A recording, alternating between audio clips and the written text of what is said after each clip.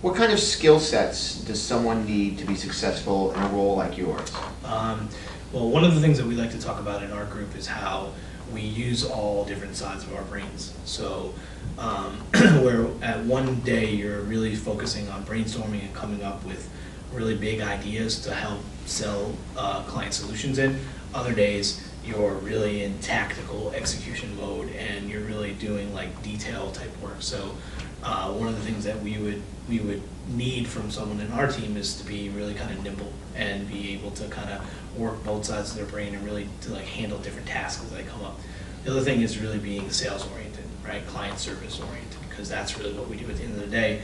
We're selling ads to advertisers and we're then servicing those accounts. So you really need to kind of put your sales hat on and really understand the sales process and how to service a client. Now, certainly you didn't start at ESPN. You've had some other jobs that led you there. Could you tell us some of the roles, or maybe even one of the roles that was pivotal to getting you to where you are right now? Yep. I first started out working at a sports marketing agency that actually doesn't exist anymore. It's called National Media Group. I worked there for about 5 years. I left National Media Group and started working for Playboy magazine. I worked there for about 1.5 years, and then I transitioned from there into ESPN. I've been at ESPN for about 6 years. So working at National Media Group in the early stages of my career really kind of set a foundation for understanding sports and understanding the sports industry. Not just being a fan, but really understanding how things work from a business perspective.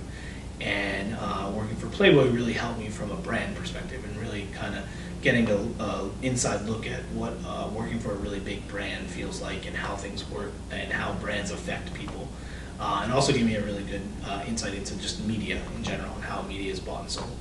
And then now obviously working for ESPN, I've had the good fortune of being in the same group since I've been at ESPN. So I kind of feel like I have a really good handle on the current work that I'm doing and kind of overseeing my team now as opposed to being one of those account managers.